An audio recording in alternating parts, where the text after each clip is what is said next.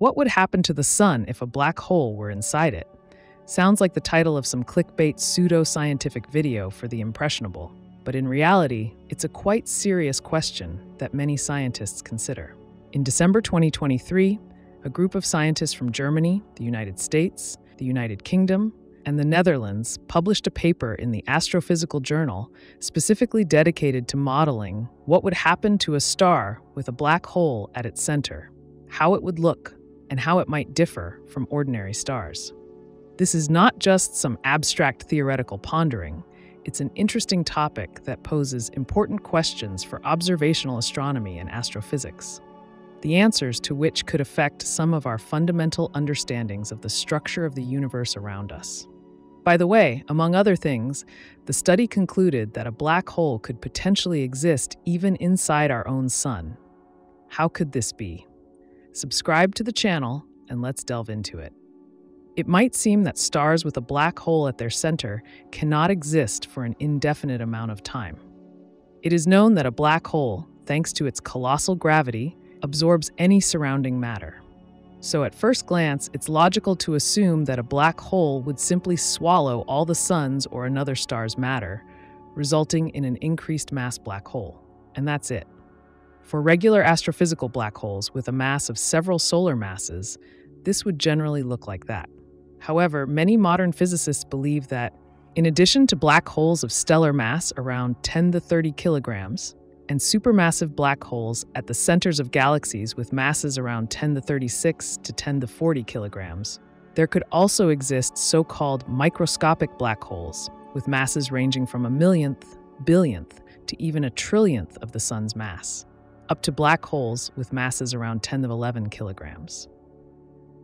And if such a microscopic black hole were to be at the center of the sun or any other star, this system could exist in a relatively stable state for millions or even billions of years. It's easy to understand that there is a certain limit to the rate at which a black hole can absorb matter depending on its mass. It's somewhat akin to water flowing through a drain in a bathtub or sink. Matter rushes towards the opening but cannot pass through it all at once. Here, we essentially have the same thing, but the diameter of the drain opening is truly minuscule. The size, or more precisely, the Schwarzschild radius of a black hole with a mass of around 10 to the power of 11 kilograms would be about 10 to the power of minus 16 meters, or 100 million times smaller than the diameter of a hydrogen atom. If such a black hole were at the center of a star like our sun, it would only absorb a fraction of a gram of its mass per second. And although the rate of mass absorption would increase as the black hole grows, over the 10 to 12 billion years allocated to our sun, such a black hole would only manage to consume about 100 million kilograms of its substance. For comparison, the solar wind carries about 4 billion kilograms of solar material into space every second. And against these natural losses, the damage that such a black hole would inflict on the sun would be completely insignificant. So yes, there might indeed be a tiny black hole hiding inside our sun, but we may never find out about it. However, speculating about what could be when we cannot verify it is considered counterproductive in physics, and scientists are more interested in black holes that can affect stars at their centers. For example, black holes with a mass of around 10 to the 19 kilograms, roughly the mass of large asteroids. Such black holes, with sizes on the order of tens of nanometers, similar to the sizes of large molecules or small viruses, absorb matter much more actively, up to 1 million kilograms per second. In the early stages of a star's evolution, even these black holes apparently will hardly manifest themselves. But as they grow over time, their influence on the star's physics will become more and more noticeable. After approximately 4 to 5 billion years, when the star reaches an age roughly equivalent to the current age of our sun, the mass of the black hole will have grown to around 10 to the 23 kilograms, roughly the mass of Mercury. Such a black hole would have a size on the order of 1/10 of a millimeter, similar to the size of a grain of sand, and would be capable of absorbing up to 1 trillion kilograms of solar material every second. While this is still very little compared to the colossal size of the sun, which has a mass of about 10 to 30 kilograms, the impact of such an object on the processes in the core of our star would no longer be negligible. To understand how a tiny black hole can influence the physics of a giant plasma ball, which is the Sun, it's worth revisiting our analogy with water draining in a bathtub. We all know that the matter rushing towards the drain doesn't move straight to it, but instead starts spiraling, forming a vortex. Something very similar happens with the matter being pulled into a black hole. We can observe similar processes in the vicinity of ordinary black holes, creating spiral vortices that draw in surrounding matter. In the inner regions of these cosmic funnels, called accretion disks, the matter moves significantly faster than in the outer regions. Between the outer and inner layers of the matter moving toward the center of the vortex, viscous friction occurs, heating them up, sometimes to millions of degrees. Like any heated substance, the matter in the accretion disk begins to emit thermal electromagnetic radiation, both in the visible spectrum and its invisible ranges, including X-rays and gamma rays. The giant accretion disks of supermassive black holes at the centers of some galaxies shine so brightly that their luminosity can surpass the combined luminosity of all stars in a galaxy like ours by hundreds of times. These objects are known as quasars. In fact, quasars emit light thanks to the conversion of the gravitational energy of the falling matter into thermal energy and then into electromagnetic radiation. The efficiency of this conversion is remarkably high. The energy emitted by accretion disks can be equivalent to up to 30% of their mass. For comparison, in the process of nuclear fusion of helium from hydrogen in the core of the Sun, only about 0.7% of the involved mass is transformed into energy. In other words, although a black hole absorbs everything that falls into it without a trace, the matter it engulfs releases and radiates a significant amount of energy before being consumed. A similar energy release occurs when a black hole absorbs the matter of a star at its center. However, this conversion is not as efficient as in the case of disk accretion. Here, the efficiency is roughly around 1%. Nevertheless, even with this efficiency, a black hole at the center of a star can produce an amount of energy comparable to what the star generates through nuclear fusion, converting hydrogen in its core into helium. In simpler terms, a star with a black hole at its center ends up having two sources of energy: nuclear fusion and matter accretion onto the black hole. Moreover, while the nuclear furnace of the star operates at approximately constant power, increasing energy production by about 1% every 100 million years, the black hole reactor becomes more intensive as the black hole increases its mass, more precisely, proportional to the square of the black hole's mass. Roughly 6 to 7 billion years after the birth of the star, when the black hole at its center reaches a mass on the order of Uranus's mass, i.e., about 10 to the power of 25 kilograms, and becomes roughly the size of an orange, the black hole's energy output will equal that of nuclear reactions and then surpass them. At this stage, such a hybrid of a star and a black hole, these objects are also called Hawking stars, already significantly differs from an ordinary star of the same mass and age.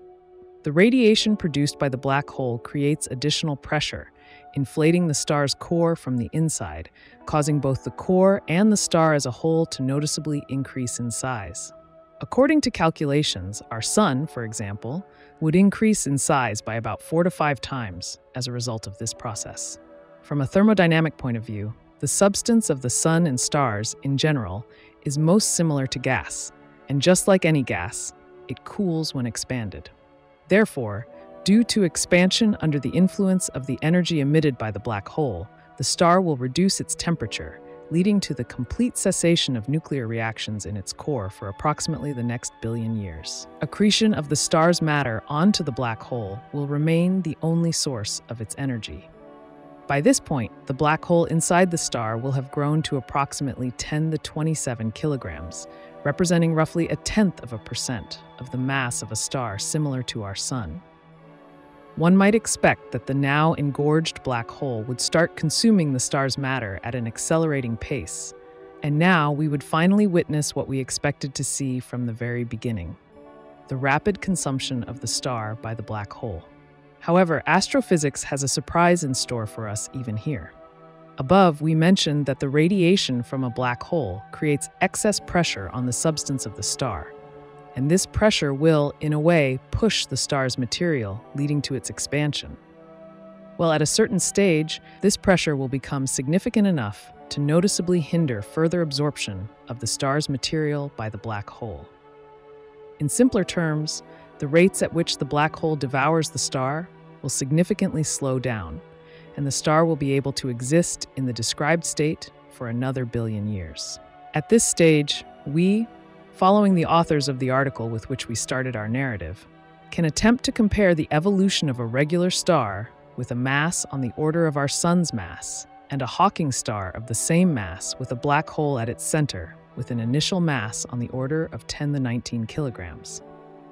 Initially, stars will live and evolve almost identically, and up to an age of approximately 4 to 5 billion years, which is the current age of the Sun, the black hole will practically not manifest itself from the perspective of an external observer.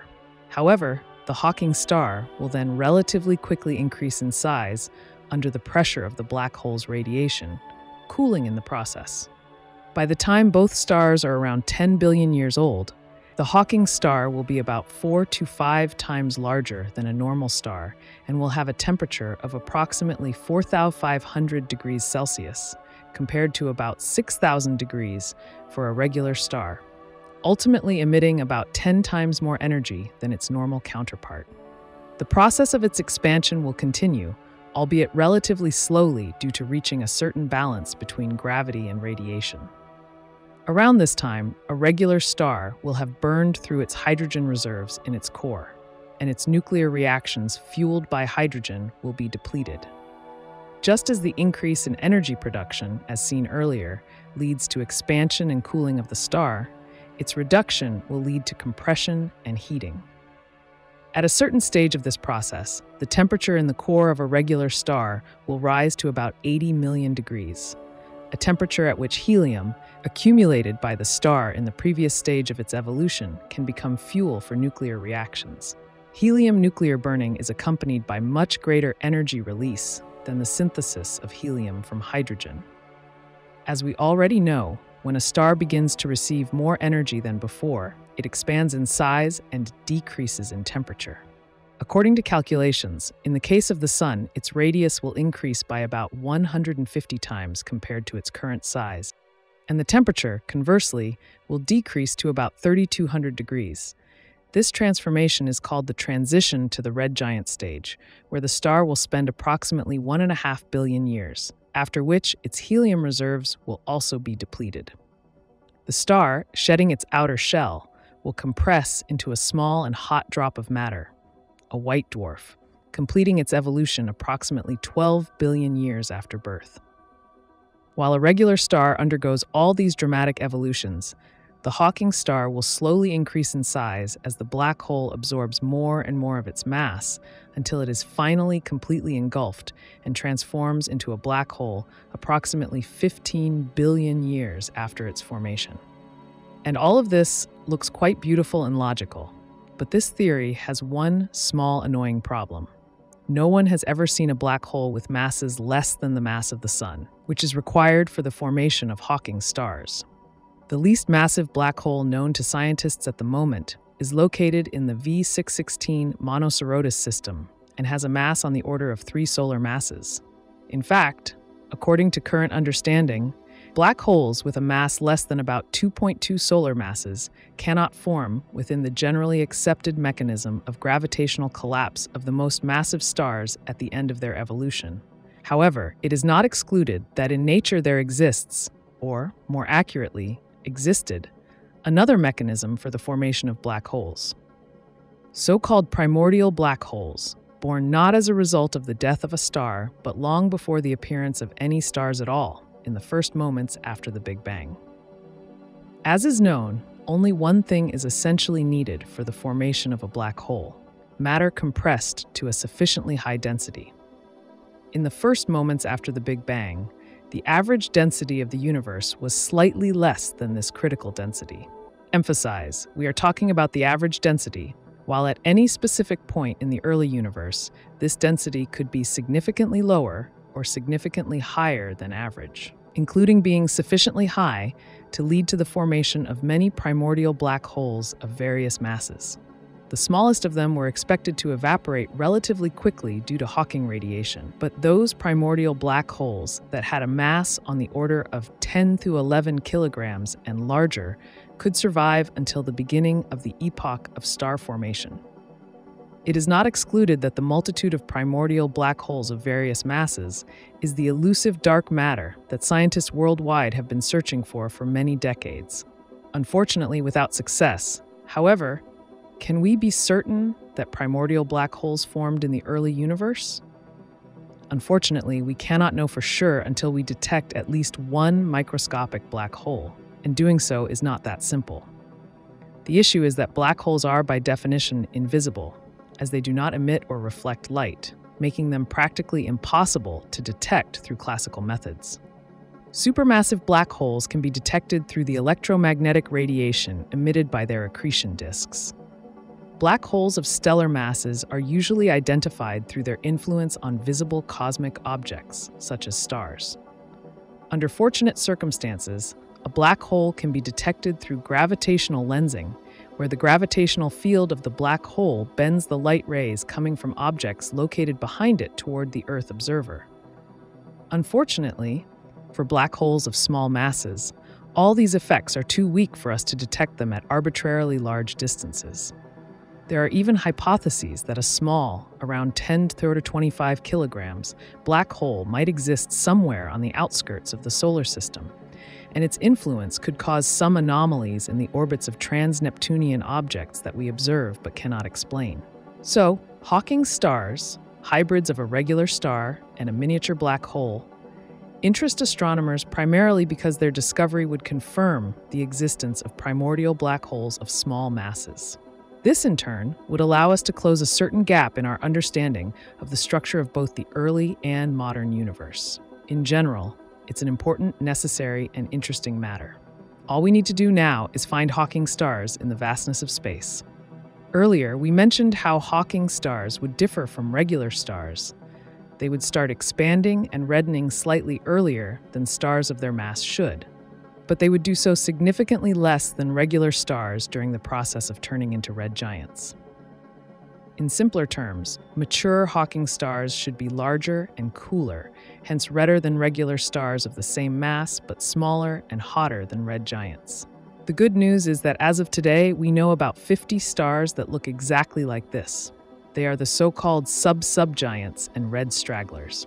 Unfortunately, we cannot confidently say that all these stars are indeed Hawking stars, as there are other hypothetical mechanisms for the formation of stars with such characteristics. However, the likelihood that at least some of these stars do have a black hole at their center is there, and further research is needed to understand whether this is the case.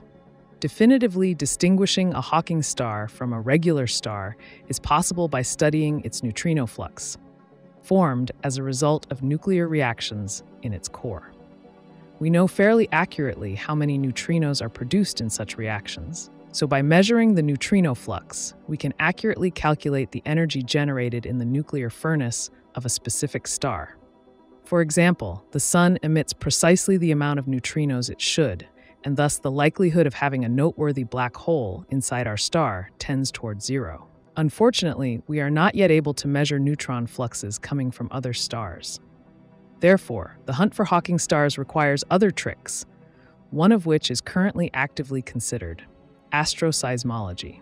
Just as studying the propagation of seismic waves through the Earth's interior has allowed us to learn much about the structure of the Earth's depths, similarly, studying the propagation of similar waves in stellar material can help us peek into their interiors, and in particular, find out whether there are black holes there or not.